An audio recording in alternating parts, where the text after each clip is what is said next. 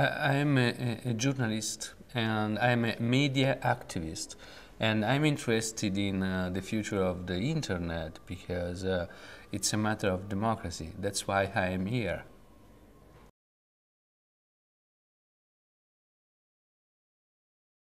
No, just to try to understand how things are moving. I want to understand what are the reasons of the frictions among several participants at the forum. I would like to understand what's the real, what is the real game playing here. I mean, because in my opinion, the ICANN is not the real topic of the EGF, of the IGF.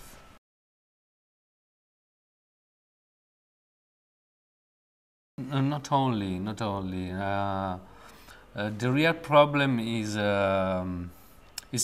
access, connectivity, freedom. The real problem is freedom because, you know, the four main issues that we are going to discuss here are strictly interrelated because, without openness, there won't be safety.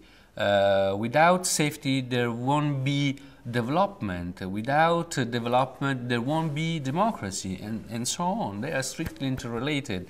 And the main point here, the main question here, how can we guarantee the total global access to the 5 billion people who do not have access to the internet? This is the first question. The second question is how to improve the access for the other 1 billion users of the actual internet.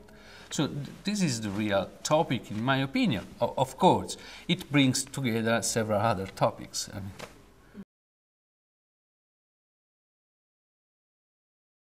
I have learned that many people, many states do not like the United States, first of all.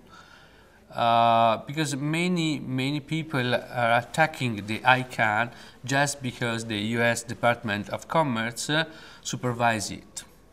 And so this is bad. This is bad. We should separate in some way the problem. Okay, I do not like the US policy throughout the world because I know since the United States were founded, they engaged 200 wars all around the world. But this is not our problem. Our problem is how ICANN is developing the internet. I think the ICANN is not doing a bad job. So try to separate the things. Maybe I don't like what David Gross says about the status quo of the internet. He says, it's working, that's okay. So go ahead, let's move ahead. I mean, maybe I don't like that way of doing and saying things, but the real point is that we need to guarantee the access to 6 billion people in the world, the access to the internet, and helping them to preserve their cultural heritage, for example, helping them to choose the media they want to use to communicate, work together, relate to each other, and so on, and helping them to understand what really matters. Because at the core point, the core issue should be how people stay together and why do they need to connect to each other. So they need to connect to each other because individuals are social by nature.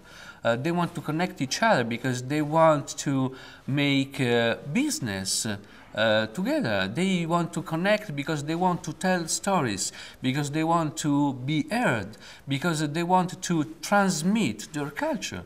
So let's go back to the real motivations and drive of the people who want to use the internet. And we will understand maybe that our point of view is really relative. Relative? Partial?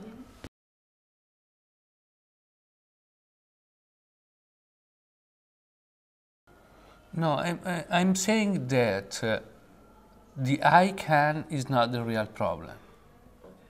I'm saying that the real problem is development, multiculturalism, multilingualism, is richness and poverty.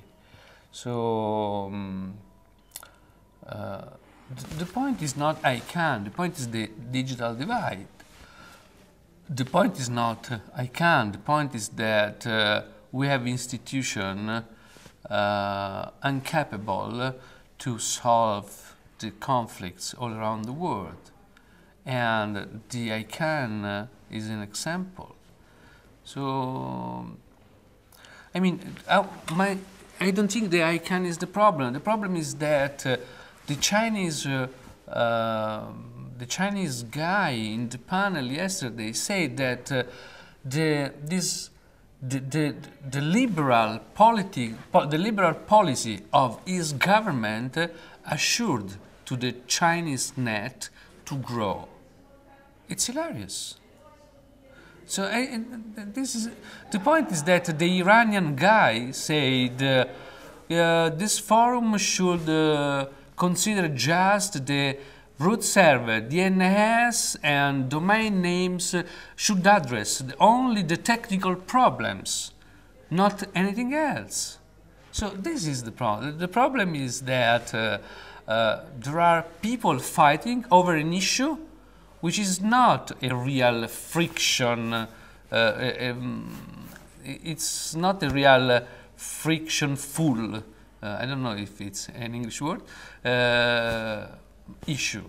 So the problem is not ICANN. The problem is how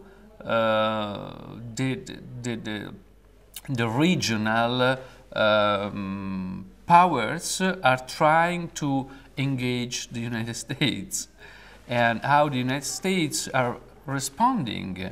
And I know that so far the internet has worked. So we should try the way to make it working better than ever. I'm sorry, my English is very bad.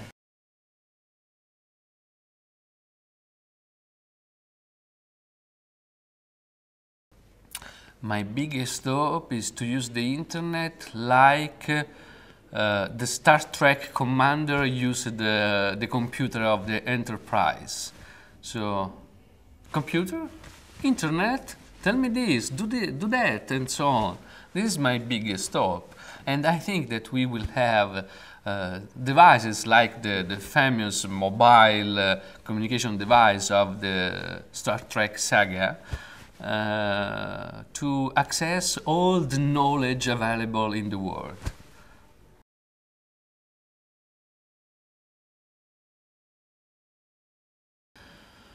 My greatest fear is the election of another guy of the Bush family. My greatest fear is that people will engage in another bigger war, for example, between Iran and the United States. This is my biggest fear. Apart of that,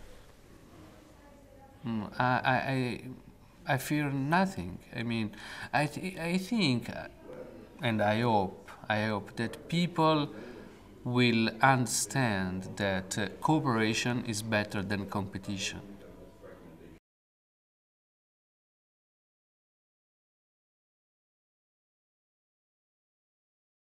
Listen to civil society.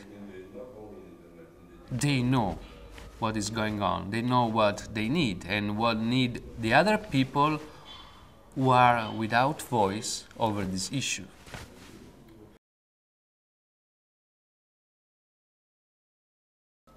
The future of the internet in one word. Two. Sure. Globally accessible. Great.